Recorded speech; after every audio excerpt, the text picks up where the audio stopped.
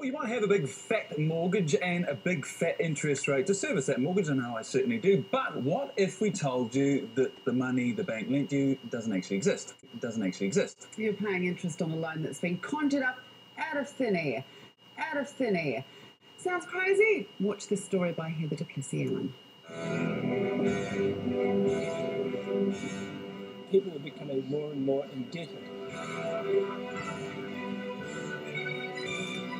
paying the price that they can't afford simply to have a home. It was like a light went on. The banks created money out of thin air. Out of thin air. Out of thin air. Just in case you didn't get that, here it is again. The problem with money is that it's created by private overseas-owned banks out of thin air. Out of thin air. Out of thin air, and then lent to you and I at compounding interest. Created not really like this, more like this. But ultimately, these numbers do represent this, the hard stuff. Now, I know what you're thinking. You're thinking banks don't print money. The government prints the money. Or maybe the Reserve Bank prints the money. Well, that's what I thought too, but it turns out that we are all wrong. The banks create the loan out of nothing, and then give you the money that they don't have. Don Richards and Sue Hamill, a normal Wellington couple who want that sort of lending to stop. But before we go there, let's get our heads around how this works. You're paying interest on a loan that's been conjured up out of thin air. Let's pretend for a moment that I'm the bank and you want to buy a house that costs $500,000. So you'll need to give me $50,000 as a deposit.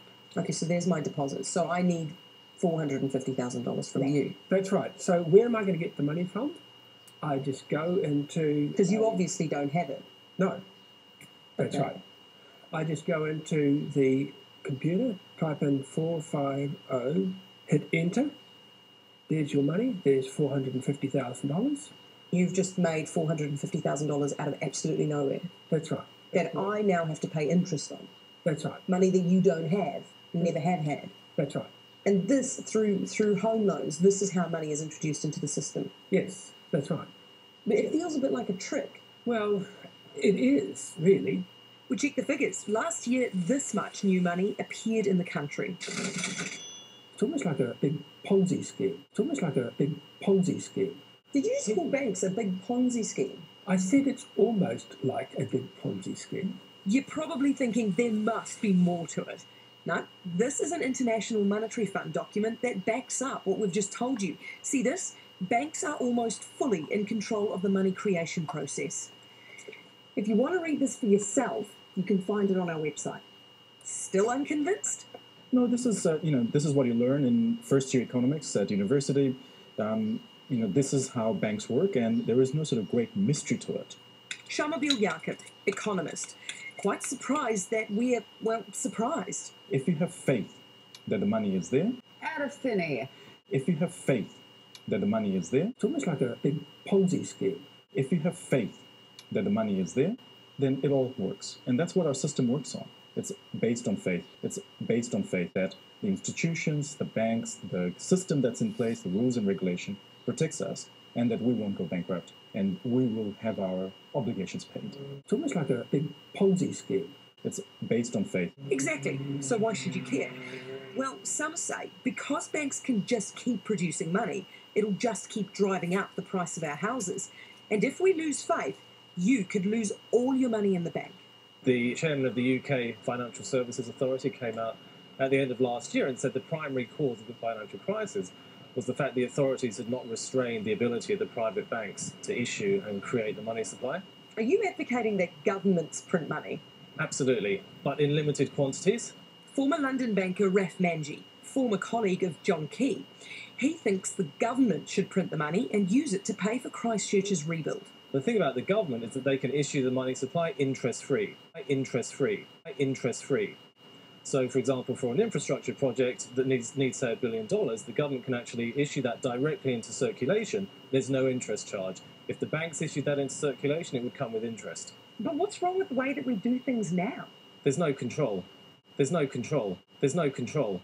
That's the problem. And the problem is also, why should we be paying interest to fund public infrastructure projects when we don't need to? Or all that interest on your mortgage, say Don and Sue. They still owe $140,000 on their house and don't think that much debt is fair. When I looked at the future for my daughters, I've got 2 young girls who just come out of university. They are saddled with a student loan.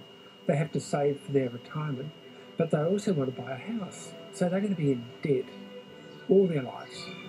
And that's not the future I want to leave for my children. Now, we could have had any number of economists in to discuss the yin and the yang of what we've just seen, but we'd rather know what you think, frankly. All right, look, a couple of points here. First of all, the government lending money interest-free, that's never going to happen, because what else does the government do for us for free? Nothing. So forget that. That's not going to happen.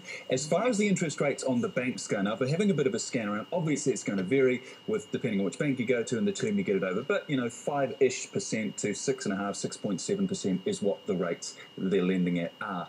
The OCR, which is the basis of what these guys operate from, has been 2.5% for nearly 2 years. It's 2 years There's of a gap between them. and people Why go, are they oh not no, that's coming not what it's down? all about, but it's a big part of it. That's their starting point. So if you're wondering why, you know, the interest rates are so high, you have to say, doesn't the government need to intervene and get these banks to get a bit more realistic with their profit margin? But the bottom line is people saying, look, it's a Ponzi scheme, it's going to tumble down. No, it's not, because New Zealanders are hardwired, and most people are hardwired to have a house. To have a house, you've got to have a mortgage. It's not going to tumble down. There's nothing to believe in. We want a roof over our head. We want bricks and mortar. It's going to work. A Ponzi scheme just depends on faith. This doesn't. It depends on people wanting to have a house. We all do. Simple. Keen to know whether you're okay with it, though Don and Sue plainly are not. They're running a campaign similar to ones in the UK and the US at the moment, calling for a complete overhaul of the New Zealand financial system. Ha, sounds so easy, doesn't it? If you want to know more about their campaign, their website is on your screen now. And guys, an interesting reaction on Facebook to this today. Most people weren't aware that this was the case, but feel quite helpless to do anything about it. There's that sort of lethargy or that hopelessness. And one interesting comment from Josh Barr came in on Facebook, and Josh said that, well, leverage played a really large part in the global financial crisis, so it's definitely something to be mindful of, something that we should be doing something about. By the way, in your profile pic, Josh, it looks like your girlfriend's got a bit of leverage on your face, but thanks for contributing, and it's always welcome, Facebook or Twitter.